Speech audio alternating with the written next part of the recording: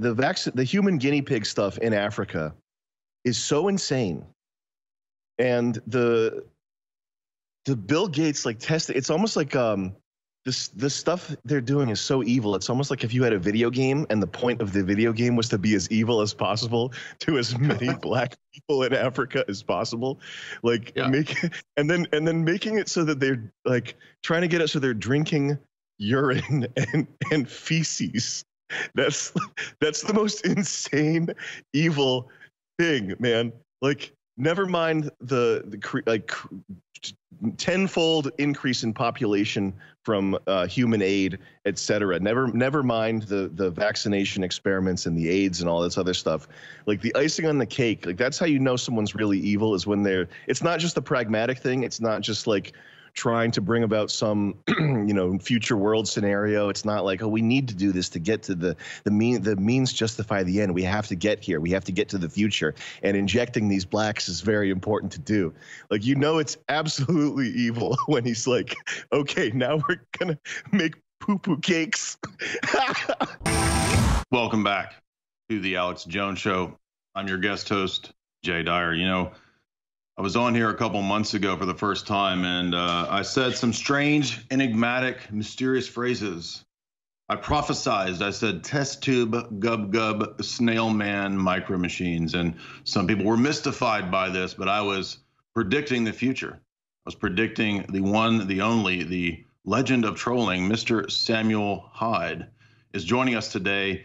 And before I mention that, before I get into that, I wanted to say that I thought that I was a legend of trolling at one time. When I was in high school, we actually arranged a kind of a black operation, you could say, in high school black ops, where we wanted to upseat the existing order by electing a beautiful slow boy to class president.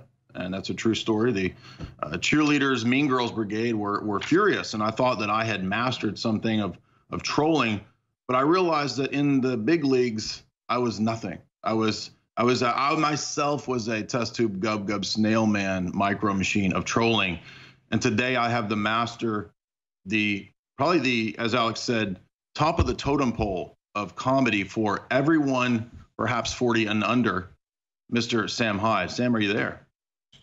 Can you see me? Hey, I can see you sort of. Can you hear me? I can hear you. Yes, that beautiful smoky voice is coming through. I got to finish reading. I'm on the last page of my favorite book right now. Hold on. Is it? God damn, man. 1 second. Let me just change the background. Choose background effect. There we go. Okay. I got to finish reading the last page of my favorite book. Just kidding. Oh, just crap, kidding, dude. Oh my God. Thank you for sending these, by the way. They're very entertaining. The master troll trolled me on the Alex Jones Show. This is epic. They'd be more entertaining if they weren't so packed with disturbing realities. 1 second. Let me just get back in Elon Musk's private AI chamber. Okay, hey, I'm back. We're using teleportation now. I don't know if you know that's real, but teleportation's there with the Coom bots. Yeah. Yes, we're researching new ways to coom, new unnatural, freakish ways to genetically modify your testicles to make them make your orgasm 10 times more powerful. Sam. Sorry. Yeah. Okay, Sam, slow down. You're gonna blow our minds. Tell us. Let's get back to the origins. What are the origins of Sam HYDE? His influences, his comedic prowess. Where do you come from? Who inspired you? This is not a joke. I seriously just swallowed this wrong. 1 second. Give me like 1 second.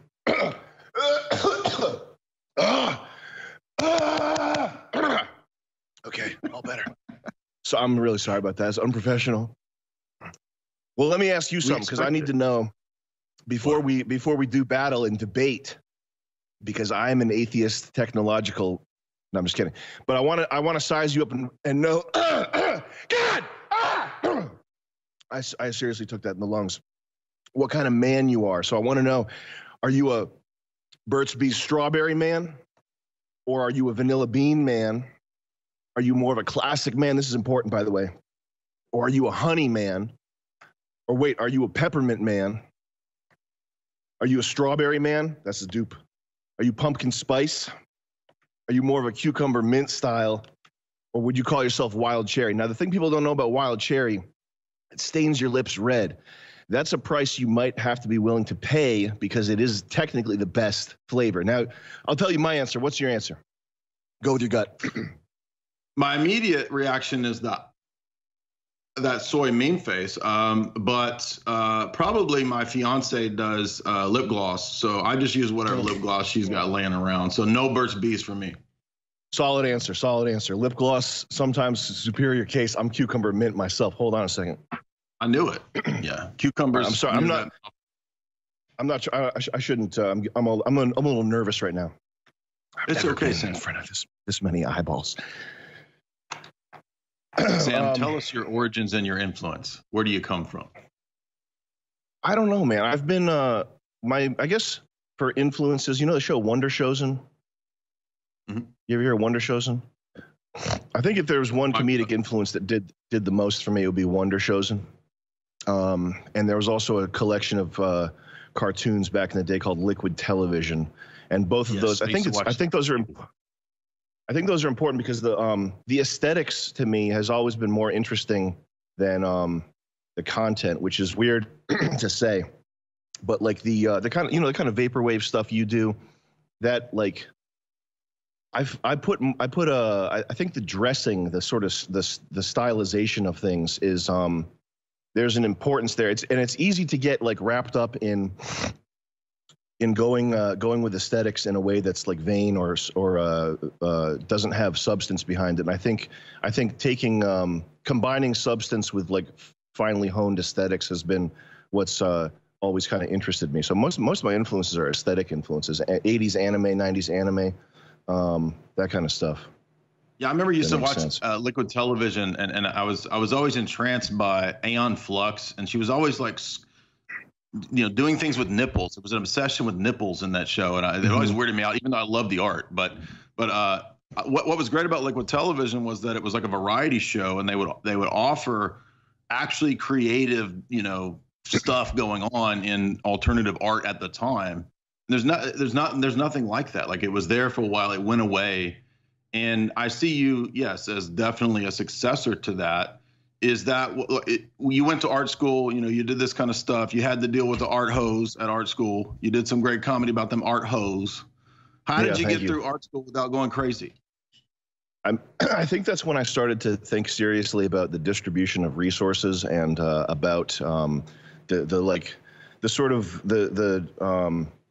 puerile notion that most people have when they're like 12 years old, when they start to think about government and how things should be distributed, and seeing the inefficiency and the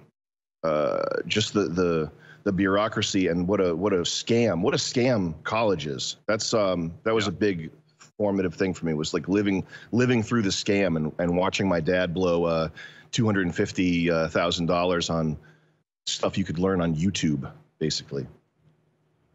Yeah, I had a similar experience. I didn't blow that much. Wow. I did blow quite a bit though on grad school, and in the middle of grad school, I realized that I'm paying this D-bag liberal guy to tell me that I can get a piece of paper, and that he, who hates me, will allow me to go and talk about the things that I actually knew better than that guy. You know what I mean? It's like, this is totally a scam and brainwashing, by the way. It's such an insane waste of money, because that amount of money, you can use that to start not just one business. I mean, it depends on what kind of business you're trying to start, but that's startup capital for fucking, I'm sorry. Oof. That's startup capital for effing 10 businesses, and that's across the entire country, all those people. I mean, if you want to help, if you're one of these people that wants to, if you want to do good, if you want to be charitable, look at the waste of money that's happening in colleges, and think about what that money could do. I mean, Dwight Eisenhower has that his quote about man, I'm too scatterbrained for this podcasting stuff. This is one reason why I don't do it. But when he was railing against the the military-industrial complex and talking about how you know, one B-52 bomber is like the cost of a hospital, that kind of thing. Right. It's just like there's so many people who are concerned with helping society, but they're unwilling to like look for inefficiency in these hallowed institutions. Before we get to Paradigm Shift, which was kind of an epic troll, I want to take us out to the break and mention that if you want to follow Sam's work, you can go to mde.tv to get access to his content. My work is at jaysanalysis.com. You can find my books, my subscription, and all that there. And when we come back, we're going to get into some of the most epic trolling probably ever. If you've seen the Yes Men, you can think of those kinds of trolling events. But I think this one even topped that one by making fun of the whole TED Talk phenomena. So when we come back, we'll get into that with Sam Hyde. Welcome back to the Alex Jones Show. I'm your guest host, Jay Dyer of Final Hour, with our good friend Sam Hyde. Sam, you know, when I first saw TED Talks, you know, back in the early 2000s, I remember seeing the first one actually was not bad. It was something about like symbols and geometry and nature. And I was like, oh, this is pretty cool. And then I click on the next TED Talk and it's like some witchy woman saying, we have more men. We have more women graduating from college than men now, and women are more men than man. And then I click on the next one, and it's Bill Gates, and he's talking about we got to get the numbers down. We got to get the population down. So eat your own doo-doo. drink the poo water. With this epic troll of Paradigm Shift, where you trolled TED Talk. Can you tell us about that? I'm sure you've talked about this before. The Bill Gates's fixation on getting people to drink pee and drink their doo-doo water. That's so insane. I'll get to your question in a second. How we're gonna make feces into meat, this kind of stuff, and yeah. Like if you, dude, this is the thing. All right, I'm not actually all that racist. I'm probably as racist as most people are. I'm probably as racist as most black people are. And there are things that happen to black people that are like mind-blowing. Like the human guinea pig stuff in Africa is so insane. And the Bill Gates like testing, it's almost like the stuff they're doing is so evil. It's almost like if you had a video game and the point of the video game was to be as evil as possible to as many black people in Africa as possible. Like and then making it so that they're like trying to get it so they're drinking urine and feces.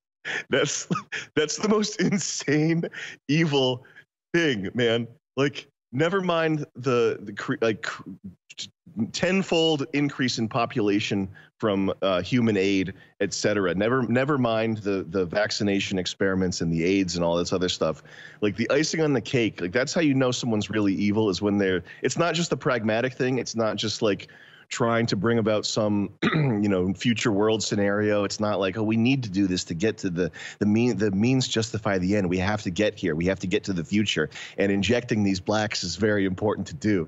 Like, it's absolutely evil when he's like, okay, now we're gonna make poo-poo cakes. Yeah, it's intentionally puerile. It's an intentional, like the dog, rub the dog in the face, his face in the mess. So and you brilliantly. I don't mean to appear callous, like laughing so much. It's just that it's so insane and twisted. Like it doesn't sound real. It sounds crazy. It's not even out of like science fiction. Like it's beyond that. Like if a science fiction writer wrote something like that, you'd be like, oh, this is disturbing. I don't want to read this anymore. Like there's not that many ideas like this in great science fiction. It's just so insane. Anyway, sorry. Gil Bates had already done his TED Talks, and then you did your troll of the TED Talk. Can you tell us how that came about?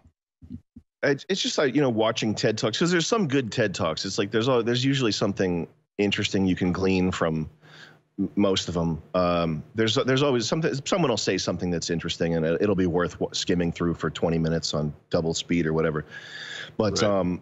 Just it's the sort of Reddit atheist scientism, like taking all of human knowledge and all of the scientific method, balling it up into this like cool little robot guy and say, for science, for eureka, and like fetishizing and like people who don't have the ability to go through a scientific paper. Not saying I have that ability either, but people who just have no understanding, and they look at these like the promise of gleaming rockets and the promise of tasty vaccines, and thinking that like this is the new God or something like that. And that's sort of the vibe that I got from TED Talks. The guy that organizes TED Talks, I forget what his name is. It's some slightly fruity sounding name, Christophorus, something like that. But he comes on stage with like an Asian style no collar shirt. And whenever like he does make an villain appearance, type of shirt, yeah, exactly. And when he makes an appearance on stage, when the TED Talk is interesting enough and important enough and high level enough for him to come on stage and like thank the person, he's always like he's got this like weird kind of air of humility, like he's talking to the Pope or something. Like he'll come up and like shake the hand like it's a precious. This is the most precious handshake. You are a prophet. You are leading us in the new way. That kind of thing. So I just thought it was a sphere that was ripe for some kind of prank like that. I know, to be fair, what I did was a TEDx talk. It wasn't a TED Talk, so it was less thoroughly vetted, but I think I got the point across. It still worked, yeah. I mean, yeah. And this was not that long ago. You're the sort of the beefy. Somebody said you look like a built Leon Trotsky. So you were already the buff Leon Trotsky, Sam Hyde there at that point, but. Thank you. Now, you had $1 million Extreme. Do you want to get into the drama of the cancellation? Because you were like the pioneer of the deplatforming cancel culture stuff for comedy. You were before the media stuff, the alt media and all that. They went for comedy. They went for you. Yeah, well, I think the key thing that sort of set us up for targeting is we were kind of like the last remaining. Not like white power, but like group of white guys not acting like fruity little apologizing the way that other white guys in entertainment sort of have to act. You know what I mean? And it was just very strong and unapologetic and high octane. And I think I understand why it was threatening, especially with the Jews rock sketch. I can see why they took issue with that. Yeah, and you guys had high ratings. I think you had like what a million or two in the regular... we broke 1 million. We broke 1 million views on I think the first and last episodes. We were number 2 for not just Adult Swim, but for which wouldn't be that impressive, but for like late night cable. I forget what the rankings were, but we killed it. And the creative head of the network, Mike Lazo, he said we're going to shoot 100 more episodes. You guys are the next Tim and Eric. We're going to do 100 more episodes. Everyone was stoked on it. And you had basically just a couple blue check marks with 5-10 followers and retweets. Simply send out a few emails and everyone just collapsed and capitulated. Yeah, it was. I think probably what did it was. Bernstein directly getting in contact with what's the guy, Jeff Zucker, the guy that runs whatever. What's Turner? What's above Turner? I don't care about the stuff BuzzFeed dude. Yeah, it was the BuzzFeed dude directly emailing the top yarmulke at the network, getting us yanked. No offense. Did you? There's a phone call where you had a conversation with that guy. That was pretty funny, but and you never did characterize yourself as alt-right. It was just sort of this label that then they paste on whoever they want. Welcome back to the Alex Jones Show. I'm your guest host, Jay Dyer of jaysanalysis.com. I have this beautiful fashion bag that I often shop with and wear as I walk across campuses, and it's this beautiful face. I believe is this Miss Mama Hyde? Is that Mama Hyde, or who is that? You? Is that you? That's me at a moment of high bloat and probably high estrogen as well. So if you want to call that Mama HYDE, you're welcome to. And I do resemble my mom in that. Yeah, thank you.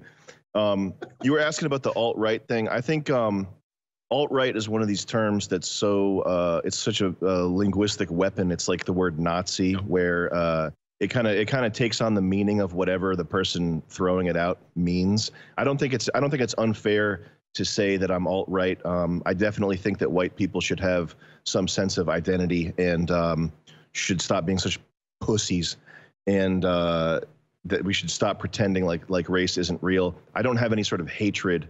So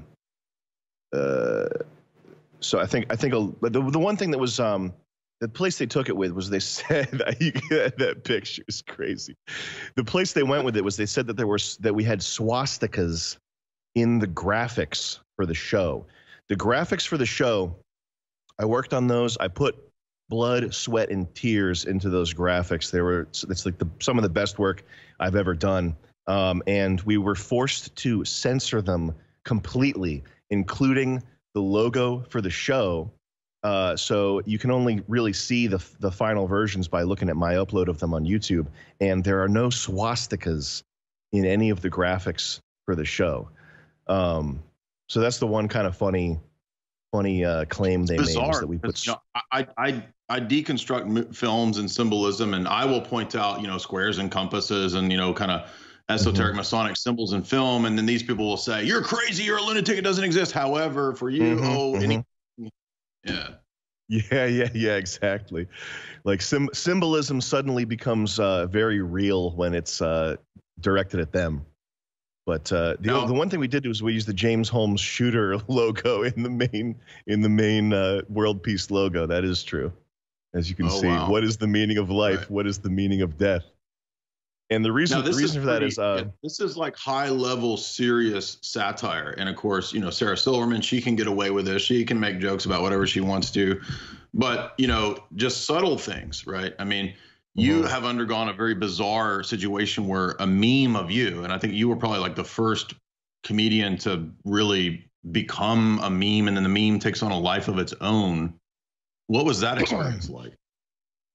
It's not as shocking as people think. It really doesn't affect my life all that much, these shooter memes. I have gotten a few visits from the FBI, but they've always been. I explained to them how computers work. And I explained to them that it's possible to make a Facebook account with someone else's name, and then they usually stand down. Not to mention the fact that I tower over them and physically dominate them and intimidate them in our interactions. So the FBI guys were all like, "Hey, we got this buff guy here. Looks like Leon Trotsky." So you got like FBI boomers. The first time they sent this guy that was looked like Columbo, like he actually struck me as a sharp guy. But he was like a little guy. Then the second time they sent two big dudes that I was still bigger than, and I still was standing there flexing as I answered their questions. Can I give some shout outs, Jay, before I forget here? Yeah. Can I shout some people out? Shout out to Frank Hassel. Check him out on YouTube. Shout out to Big Flame, Joey, Instagram, JXXYY, Jet Neptune, Concept Graphics, killing it. Reigns FX it's a short list. I'm almost through it. W Girardi on Instagram, Derek Maves, B9 Tumor, Jesse Yellen, Joe Rogan, and Cantbot and Wecking Ball. Cantbot and Wecking Ball. Check them out. Let's keep going here. What else we got to talk about? Let's talk about the Great Reset, because this idea of, have you heard of this happitalism thing? This like gay version of capitalism, even more gayer, where it's like, now we're going to focus on an economics of making people happy. The UN is going to replace individual entrepreneurs, and you're going to be awesome in this. Yeah, doesn't that sound good? And this fits into this Great Reset, where they're going to replace like owning stuff with a circular sharing economy. That's what they want to bring in. Have you heard of has this? Has anyone coined the term circle jerk economy yet? Can we start using that? Where it goes, apparently. Okay. No, that sounds fun. So you rent your stuff and you kind of like share the land and stuff like that. Is that how it works?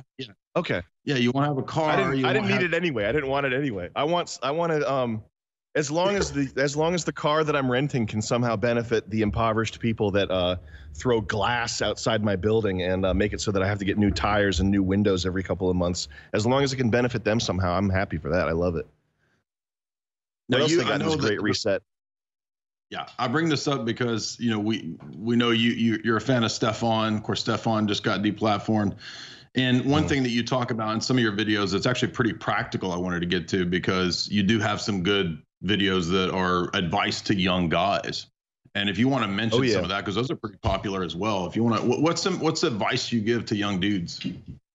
Well, step one is get you some of these right here, estrogen blockers. Okay, you might need some of those, dude. I was so lost because I had my father wasn't like negligent or anything, but he just wasn't a man in the sense of like the sense that we would use it. And there's such a lack of masculinity nowadays and an absence of male role models, and it's a crazy looking landscape. And that's why I think people like Stefan gets a lot of people beefing with him for being culty and dogmatic and whatnot. And there's people that want to pick bones with Jordan Peterson over being kind of basic. Can I say the B word? Basic bitch? Is that allowed? People think Jordan Peterson's kind of a basic bitch guy, and he's also whatever weakness with the painkillers and whatnot. But I think it's so important for to find male role models and try to emulate them or figure out, get the old wisdom, the wisdom of old, and bring that into your own life, because it still applies. We're still in a battle. It's an info war. It's a battle for the mind. It's not a bloody trench warfare battle, but we're in a battle for the soul of humanity right now. So you better start acting like it and get some of that old Sun Tzu wisdom.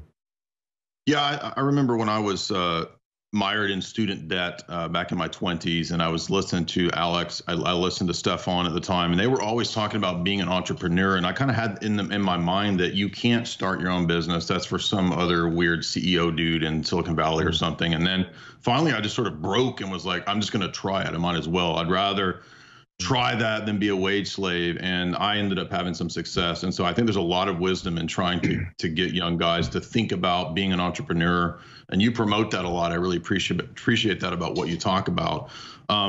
It's getting harder with the tech stuff, but you've been successful still.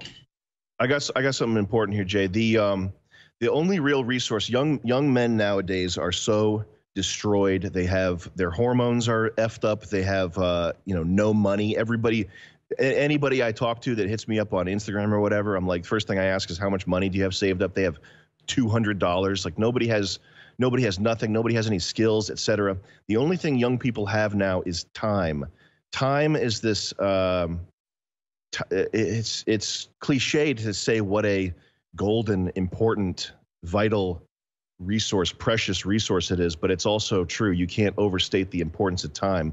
So going into business, being an entrepreneur or whatever, or getting some sort of skill, like taking your time and trading it to somebody else for a barely over minimum wage. And if it's not getting you skills, if it's not advancing what you want to do for yourself in the world, it's such a colossal waste. When you think about that, if you're working at Target, if you work at Petco, if you work some ass job like that, you should imagine yourself on a wooden stakes like an old witch burning, and just know that that's what you're doing with your vital essence, with what you've been given. Yeah. If you work a day job, you are burning everything. There's that. How you like that? I hear that beautiful piano music, and I feel like I'm Matthew McConaughey flying my Lincoln up into space, because I think that's that beautiful music from that weird, creepy movie Interstellar. That's also it's a bunch of mess. Excuse me. I'm sorry. I went into Matthew mode and I messed up there. Sam Hyde, he's with me here on the Alex Jones Show. Welcome back, Sam. We were talking about men, what it is to be a man. You say things like simple stuff: lift weights, get a skill, get a trade, get a gun, go crazy, become insane, become desperate, go out in the streets. I can't say Don't that. live on video games, Jay, right? are you crazy? I can't say that. No, I think when you first start getting woke, when you first start learning that the world is this sick hall of mirrors, it's tempting to get feverishly caught up in the various little plots and schemes and attempt to unravel them, which is important work. But I think a lot of people get overwhelmed by that, and they get sort of fatalistic and black-pilled, as they say. And I think for anyone who ever gets black-pilled or overwhelmed or whatever, yeah, Pepe Silva, Sylvia, right there. I think it's one of the most radical things you can do is take ownership over your own little circle, your own, yourself, your family, your friends, becoming treating that like it's this world problem that you want to solve. And step one to that is learning about masculinity and getting that's why people like Stefan Molyneux and Jordan Peterson are so attacked, even though none of what they say is really, insane or racist or what have you. It's just what they're saying is radical because it's effective potentially in fixing the world. I think people need to just get that masculinity, homie. Do you feel like comedy is it dead now? I mean, I remember 10 years ago, I would watch Mitch Hedberg and comedians. I thought, oh yeah, stand up, it's kind of funny. And then it's like in the last 10 years, stand up is almost itself another vehicle for social justice. And you got these Hannah, what's her name, trans comedian, and she's just propped up because of like some weird, fixation that she has. Is comedy dead? Even big ones, even great ones. Is that a man right there that we're looking at? I thought that was a lesbian. Well, if you became Samantha Hyde, then you would probably be welcomed back, right? If you that person is so disturbing to look at. I probably would. That's a good tactic right there. I tried being black, but nobody. I didn't take enough melatonin or melanotan 2 to convince people. Comedy's dead. I mean, for comedy to be an art form that's like worthwhile, it has to be subversive. It has to be the underdog. It has to be the voice of truth that's like uncomfortable to speak. And now the version of truth that's uncomfortable to speak is F Trump. You know what I mean? In one way or another. It's whether it's veiled in a sophisticated way or whether it's just straight up, look at Donald Trump, he's so fat, he's got no penis, he must have a short penis. Or whether it's something more sophisticated like some of the stuff that Dave Chappelle has done recently. It's all F Trump in some way or another. So no, it's a wasteland. Yeah, and there's a similar parallel in journalism. Journalism used to be supposedly this thing that was there to keep eyes on the establishment and to critique and chase after stories. Supposedly we have this idea of journalists going after mobsters back in the 50s, and they would pursue the truth to their own altruistic ends wherever they led. Yeah, and now it is the establishment. Now journalism, now the political establishment bends the knee to the media. A lot of the time, and now it's just a hand in hand. It's part of the same coctopus, same octopus right there, Do you think there's stages of the cucking of comedy? Like, does a big comedian kind of get to a certain point, and then he's maybe expected to do this to go to the next level, or to keep getting the work? Is that where it's at? Where they're all basically expected to do this? They made it pretty clear to me that we would have one reason why our group kind of fractured afterwards was they made it clear to me that we would have been able to keep the show if I issued a public apology and took our subreddit down. There's definitely time. Of course, anytime you get, it's probably this. I mean, I'm sure it's the same in any field, any industry. As you get bigger, people come out of a shadowy figure comes out of the woodwork and tells you, hey, you have to say this. Just alter your message slightly. If your podcast gets bought by some company that has a lot of Chinese money, there's probably a topic that you're going to start avoiding because of it, you know? What's your favorite MDE sketch? Joe Rogan. Sorry, I'm just kidding. We'll get to your challenge here in a minute for Joe Rogan. I want him. I can taste blood. Probably my favorite stuff is the stuff I did on my cell phone in my my mom's apartment way back in the day, because that was the most insane. You tormenting your mom is just golden. Yeah, that's awesome. It was the most insane and desperate time of my life, and those videos. It was like the one, not ray of hope, but it was like the most joyous moments were in front of that mirror, just saying the most cracked out stuff that I could come up with. All of your mom's echoing constantly. Sam, yeah. Stop! Yeah. Oh my! You just goodness. keep pushing it and pushing it and pushing.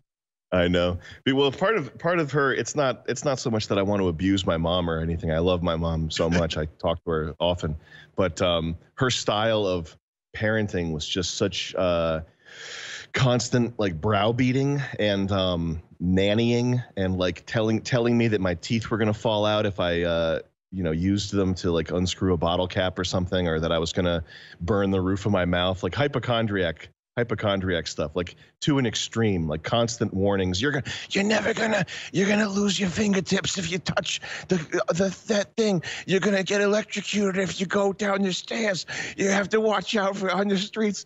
So the kind of like light abuse that I gave her in those videos, trust me, is fully warranted. And your mom, I'm guessing, she's boomer, right? There's something about the boomer era where they're afraid of everything. Like they're really afraid of everything. Yeah, big time. She's boomer to the core. Now, you have a campaign going. Let's talk about that. You have issued. You want to get Rogan into the octagon. I've issued several threats. I've had some of my friends from the martial arts world, Chuck Norris, Nick Diaz, Lennox Lewis, etc., back me up in real videos that they made for me, not cameos that I paid for. That's a rumor that I want to squash right now. There's a rumor going around that I paid $2,500 for a Caitlyn Jenner cameo that was canceled, but my bank account still got charged. I'm waiting for the chargeback on that. That's a rumor. And Lennox Lewis and Randy Couture did indeed come out with messages just for me, because I'm in that world. I'm in Joe Rogan's world. I'm kind of a master of that world. I'm more respected than Joe Rogan is. You think Lennox Lewis would make a video for Joe Rogan? I don't think so. Okay, the guy's a multi-millionaire, best legendary heavyweight. I don't think he's making a video for Joe Rogan. He made one for me because I'm in the game. Joe, and you're ready to step into that octagon.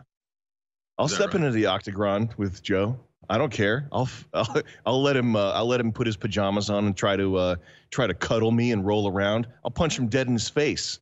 I don't care. I know what his strategy would be. His strategy would be to hug me and try to cuddle with me in pajamas for 10 minutes, try to wear me out like that. No, you're getting punched dead in the face, Joe. I don't care if you got a turning sidekick. I got a flipping sidekick. I got a backwards around town sidekick. You haven't even seen my sidekick.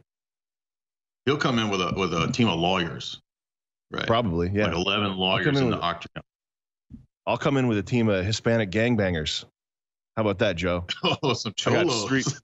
I got cholos. My MS-13 homies, Cezanne, Chino, Compache, Chico, Chachi, Cheech. They'll all be there. And by the way, I issued a challenge to you, which you ignored, which was that after that, I will step into the octagon with you, and you can bring Butterbean or any of the washed up UFC people in there. You're a man of God. I don't want to test my standing with the big man upstairs by taking on one of his great champions. I'll pass on that one. All right. All right. Well, thank you, Sam Hyde, for joining me. It was great. Hey, Jay, thanks a lot, man, for having me on. Absolutely. And thank you for sending these esoteric Hollywood. Thank you for sending that out as well.